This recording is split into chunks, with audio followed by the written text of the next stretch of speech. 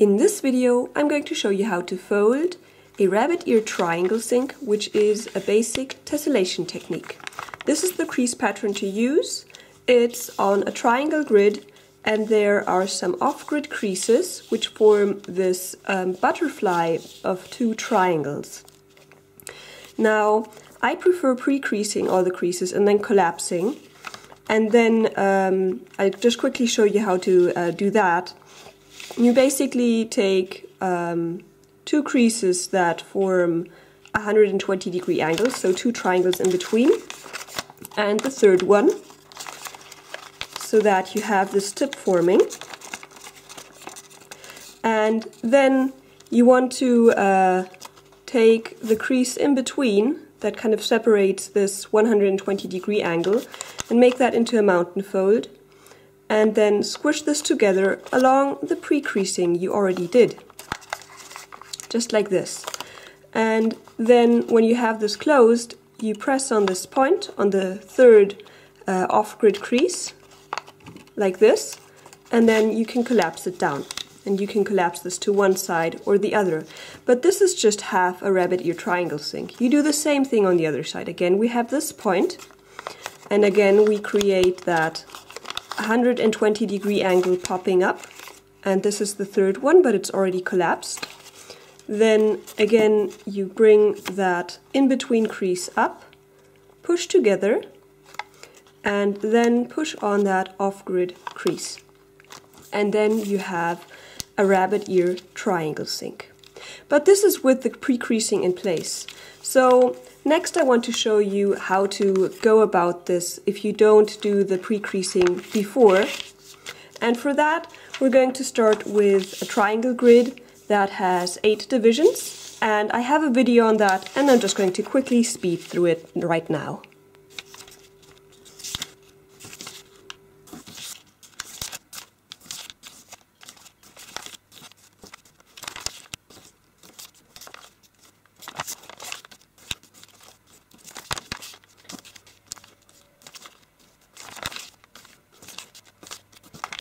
So now we have a triangle grid with 8 divisions that gives us ample space to make a rabbit ear triangle sink.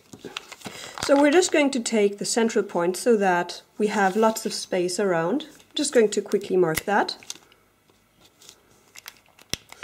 And then, as before, we're going to make 3 creases that have each 2 triangles in between, or in other words, 120-degree angles. And then, as before, we're going to take that crease between these 2 triangles and also make it into a mountain fold. And then we're going to start making the first off-grid crease exactly through 2 triangles. So we're going to align these 2 edges. And then you can crease through right here by pushing 1, 2 triangles. And on the other side, we do the same thing.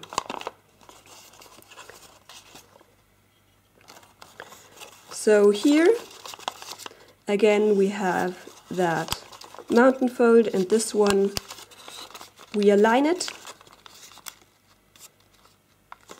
nice and straight, edge to edge, and crease right between these 2 triangles.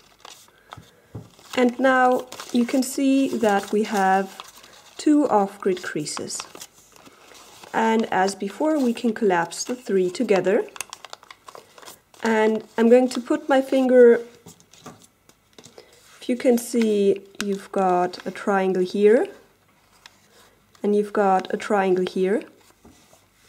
And we creased by pushing right there. That's where the new creases were created. Now I'm going to put my thumb and my index finger just on that spot so that it's fixed. And then I'm going to release it a little bit and take my other hand going along this mountain fold and push it so that the 2 triangles right here, right between the tip of my finger and my thumb, that flattens out. Can you see that? So now we have one triangle here, and then it opens up, and there's this flat surface. And I think it's easier to see this from the other side now. So this is the structure we have. This is where I'm pinching it together, and this is the area we just opened up a bit. And I'm just going to see that. That's the same area. I'm just going to push in the center here, and you can see it pushes right there. Right here is where it's happening. And the third off-grid crease is going to be created between this point and that point. So you just push that together, and then you can push it flat, like this. So seen from the other side, we can collapse this completely, like this. And that's the other side. This is half a rabbit ear triangle sink. Now on the other side we want to do the same thing. This is the point we started with. So again we want that 120 degree angle. This is the first crease, but that's already collapsed. This is the second one. This is the third one. And the one in the middle to create the off-grid creases. You can even try and do this simultaneously, at least once you have some practice. Just align them and then press again on this section right here to create the off-grid creases. And then again open the paper here, and this is where the third off-grid crease has to go for the second half. And I'm just going to push that in. And now not looking at it from the back, but just from the front. I just had to push that in again along the crease we already created. And then you can see these edges will already align with existing grid creases. And then you can flatten it. And then you have your rabbit ear triangle sink done. You have this triangle popping up, which is kind of like a rabbit ear. And in the back you have a structure that looks like this and opens up like that. And then on this side you can now see that you created these off-grid triangles that kind of form a butterfly. Next, we're going to look at how to put more than one rabbit ear triangle sink together. So here you can see you have this raised triangle, which is created by 3 rabbit ear triangle sinks. So turning the paper over and unfolding it, this time round I'm actually using the other side. So here you can see I have valley folds for this butterfly shape, and here they are mountain folds. That's just because I'm using the other side of the paper. So you can observe that there are 3 butterfly shapes that are off-grid here, and they meet in these points so that you're basically forming a nice star shape. And it doesn't really matter whether you use these 2 for a triangle sink or these 2, obviously, because it's all symmetrical. But let's, for this video, kind of concentrate on these 2 blue triangles fitting together, these 2 black ones and these 2 red ones. And we're going to turn the paper over, and now I'm just going to try and flatten this out as far as possible so that the paper doesn't memorize too much how it's supposed to fall in place, because with tessellations, once you folded them and you unfold them a bit, they kind of memorize the way you folded them before, and they'll collapse very easily. So I'll try to kind of make it a bit harder again. So here is one of the central points of this butterfly shape you can see here. So we're going to start with that, and we're going to make a 3 mountain folds that always have 2 triangles in between them.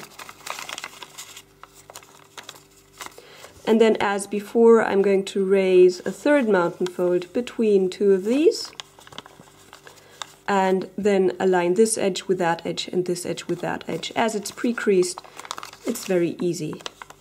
and then I'm again going to push 2 triangles and then push the third off-grid crease to get half a triangle sink. I'm just going to try and collapse this down completely, although the paper already knows where to go for the next triangle sink, just ignoring that. So then you want to form the second half, and again you have your central point and you open up these 2 mountain folds.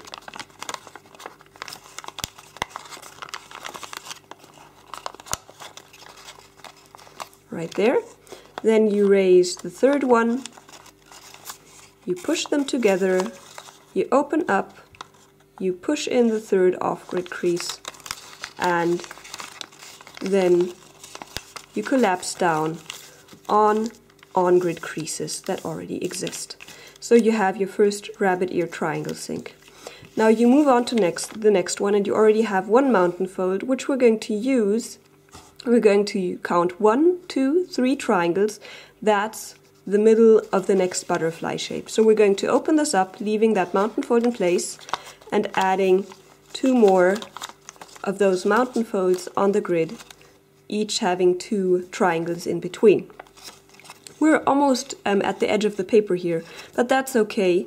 Usually you'd have bigger paper, but at some point you will reach an edge, so it's interesting to see how that works. So again, we're going to raise that mountain fold between the 120-degree angle, and again push them together like this, open up, and push together to get half a rabbit ear triangle sink. So again, we can fold it flat, and right here, this section we're ignoring, just as if we hadn't done anything there yet.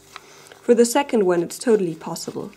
And then again, we open up, we again create our 120-degree angle creases, and here again I'm ignoring that there is extra layers of paper here, just treating it as if it was a single layer. Again, raise the central one, push together, open up, push in the crease, and then your second rabbit ear triangle sink is all done. Again, this paper I treat it just as if it was a single layer of paper. Now, the problem is for our third triangle sink, a rabbit ear triangle sink, we need to open up those layers again so that we can distribute them just the way we want. You can also see we have 2 mountain folds here, and we need them for each half of the triangle sink. So let's first just concentrate on this mountain fold here, and we're just going to open up the layers a bit. You can see these pretty much stay in place, but the paper will also memorize where it went. So if they open up a little bit, it will be easier to collapse them later on. We have this mountain fold, so we want 120-degree angles to that. So you can see we have these 3 creases, and this one we're kind of ignoring. And then you have a 120-degree angle here, and we're going to raise the mountain fold between it and push together, push inside to collapse. And then the first half is done. Now the second half actually kind of went where I wanted it to go, but perhaps for you it didn't. So we're just going to observe this again. This is already folded.